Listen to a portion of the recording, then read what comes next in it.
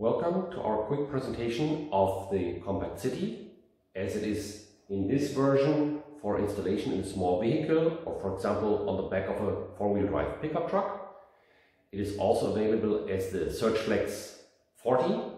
Then it would have its own big wheels to roll around as an individual unit.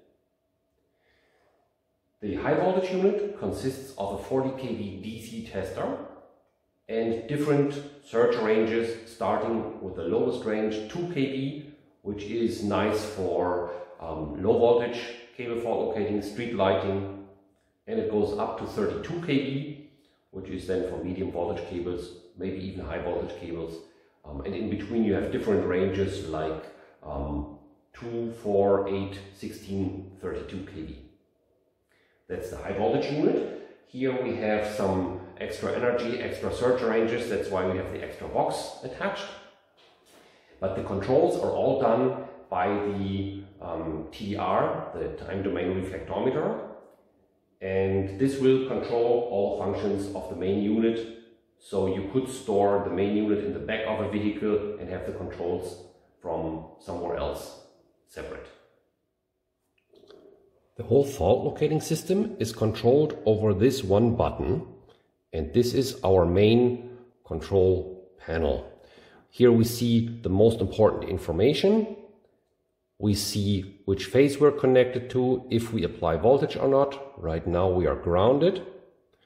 We see our measurement window with an overview over the whole cable, and we see which method we're using. All is controlled with this single button, and we have 4 ways of clicking up, down, left or right, which gives us the quick access menus. The most important one, clicking to the left, is our menu for the modes.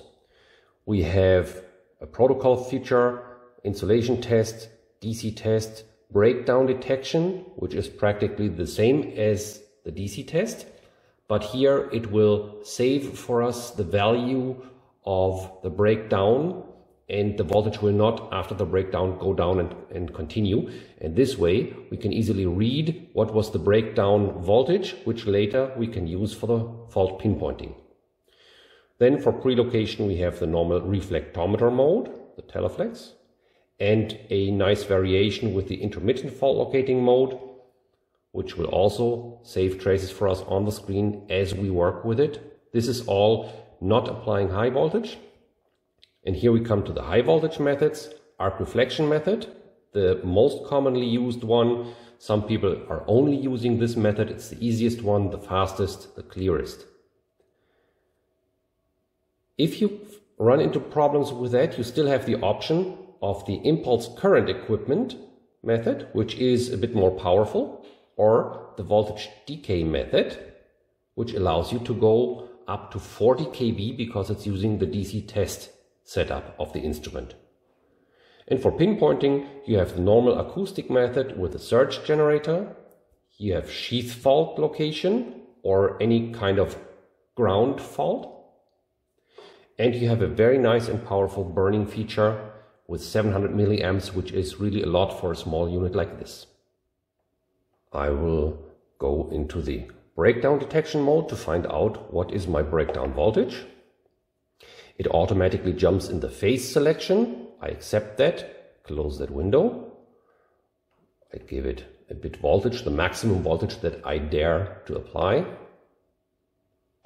Start.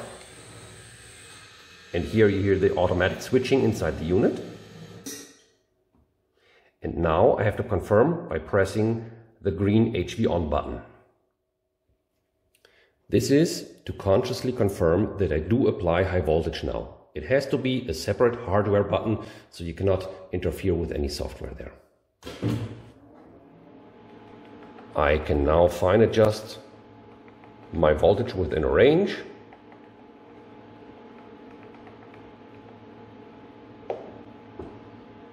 I see my voltage building up, and I got a flash over at 4.8 kV. After confirming this message, I can now switch into the next mode. That would be arc reflection mode, finding the fault. Selecting the phase, yes, phase 1. I go into the 16 kV range because I do need more than 4 kV. I've just seen that. Confirm. You hear the switching of the instrument again. Press the high voltage. That's always the same procedure in any mode.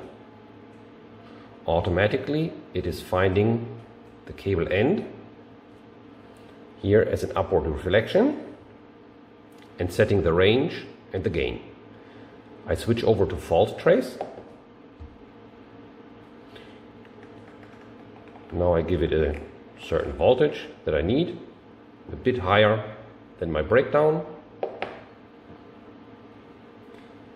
I see here my range is 16 kV. I have set it to 6 kV. Start. My voltage is now applied. Flashing over, and now I see trace 1 out of 15. I can select the nicest one and confirm, and my cursor jumps right to the fault position at 58.8 meters.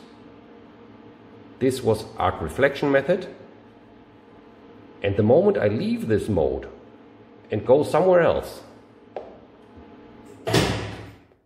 automatically the high voltage is switched off, and I would find my measurement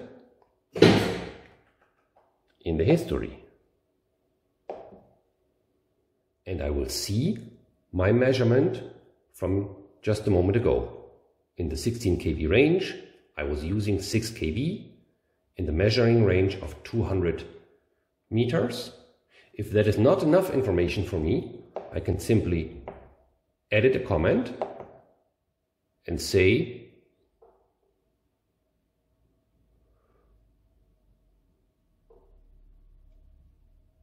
good one. Okay. And here is my comment. So if along my fault locating I want to go back to a measurement that I did an hour or 2 hours ago for comparison, I can do that. And if I have many measurements, I can even distinguish them by the settings or by a comment that I enter. And here's my measurement from a moment ago. I see now from the barrel symbol that it comes out of memory. I could superimpose a new measurement for comparison. On my screen, I see the most important data from my measurement out of history. It was taken with a 50 volt pulse of the TDR of 50 nanoseconds. A narrow pulse will give you more details. I was in the 200 meter range. I see my measurement. Up on the top window, I see my 0 start point. The rest is inside the van, so I don't need to see that. That's why on the big picture it's out of the image. And here I see my big measurement and I see it up here. If I click into the zoom, it will automatically zoom around my end cursor. And on the top window, I see where on my whole cable length am I, so I don't get lost.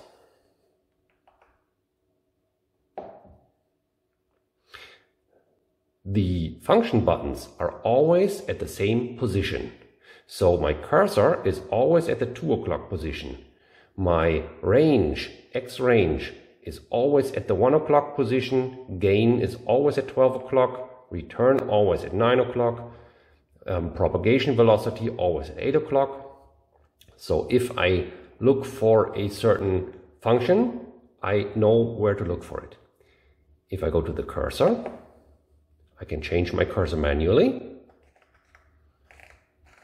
Here I have my original one because it's out of memory.